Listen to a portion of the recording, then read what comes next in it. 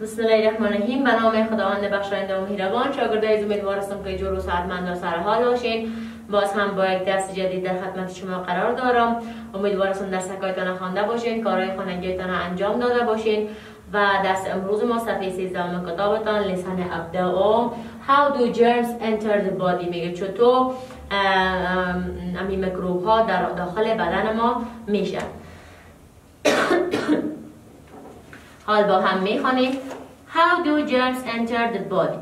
When people cough and sneeze, germs from their bodies are released out and the ear. When you breathe in the some air, germs enter your body. They attack your body cells and you become ill. Germs can be catched by touching infected people or by using their utensils, clothes or accessories. Germs in food and water cause food poisoning. The housefly is a major source of transferring germs into the eatables. حال با هم میخوانیم و معنا میکنیم. How do germs enter the body? چطور میکروب ها وارد بدن یا داخل بدن ما میشن؟ When people cough and sneeze, germs from their bodies are released out in the air.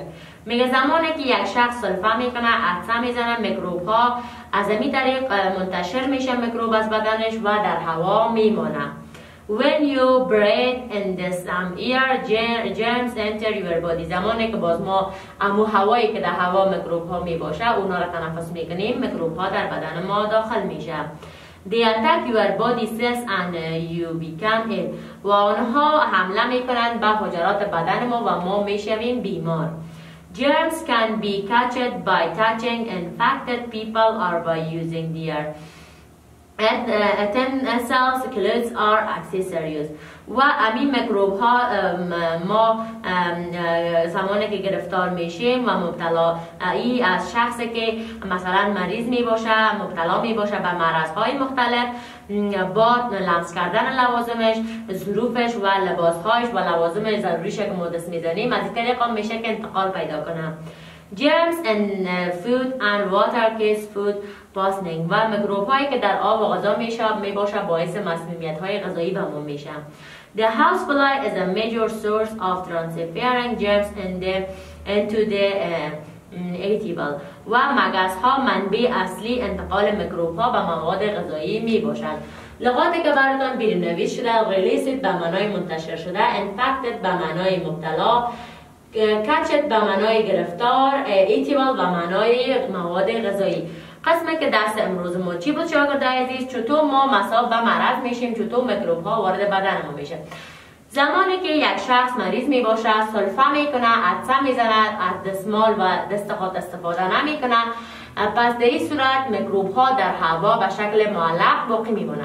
زمانی که ما میایم دوباره نفس میکشیم، شخص خوب جوری که میای نفس میکشه، همین میکروب هایی که در هوا باقی مانده داخل سیستم تنفسیش میشه و میکروب ها راسن دفعتاً حمله میکنن بالای حجراتش. زمانی که بالای حجرات حمله کرد شخص بیمار میشه، بدنش همراه با میکروب ها مقابله میکنه. و زمانی که برعلاوه که عطسه میزنن، سلفه میکنن، ما مصاب به مرض میشیم. برعلاوه از او به اشیا و لوازم خصوصی مریض نباید دست داده شود. اگر شخص مصاب میباشه ما نباید ظروف از رو دست بزنیم، در ظروف از او غذا بخوریم، ظروفش باید جدا بانیم.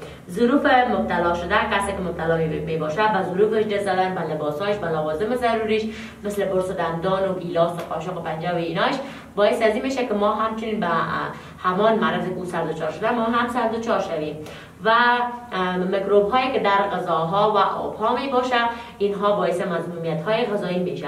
و یگانه عامل انتقال دهنده مرض و میکروب ها مگس می باشه که مگس ها روی مواد غذایی نشسته و میکروب ها را هزار هم جایی که باشه میکروب ها را انتقال داده به مواد غذایی و ما را مصاب به مرضی های مختلف مثل گلوندرد و توبرکولوز و بعضی مرضی های دیگه میسازه. امیدوار هستم که درس امروز یاد گرفته باشین و درس امروز خلاصه کرد در کتابچه‌هایتان می‌نویسید. تا درس بعدی شما را بلای حق می‌سپارم.